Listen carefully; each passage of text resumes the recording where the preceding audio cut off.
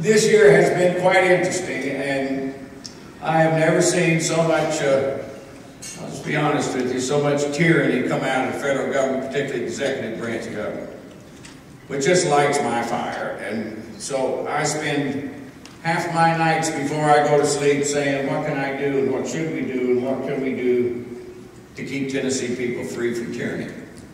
And so there's a couple of things. When I look on the horizon out here, there's a lot of evil coming against this nation. And one of the biggest ones that scares me the most is all the Federal Reserve people now are talking about a central bank digital currency.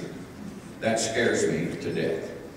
Because you do understand, when we go to a central bank digital currency, you and I lose our liberty. Because you will be told what to do. There'll be no cash at all. None at all.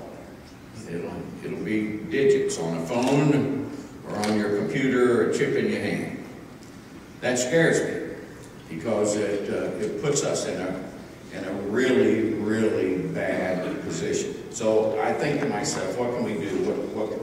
What effort can we do to stave this off, to keep Tennessee people free?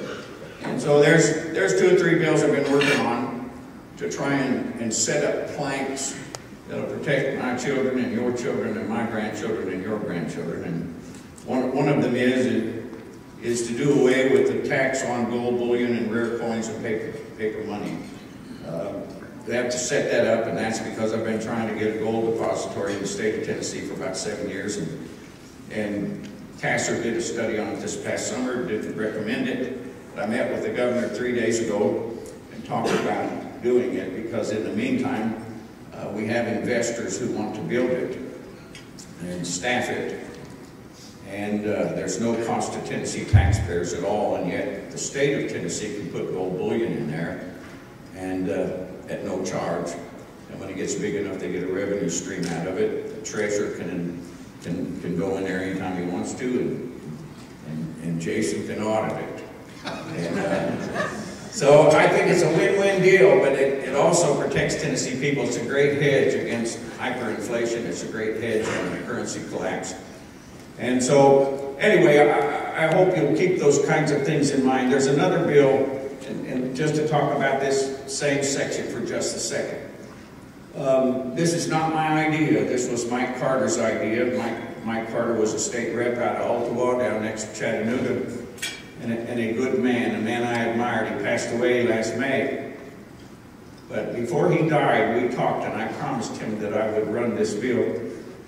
And I have met with trustees across Tennessee, and it's a bill that says you can pay your property tax forward. It would have trustees establish an escrow account so that you can put as much money in there as you want to pay your property taxes forward as long as you want. That way, if you have hyperinflation, you have a bad year, you have some catastrophic things that happen, at least the state can't take your property away. So those are some things that I'm looking at personally. There's another bill dealing with constables. Constables are elected people, and so when they foul up, it's kind of hard to correct them.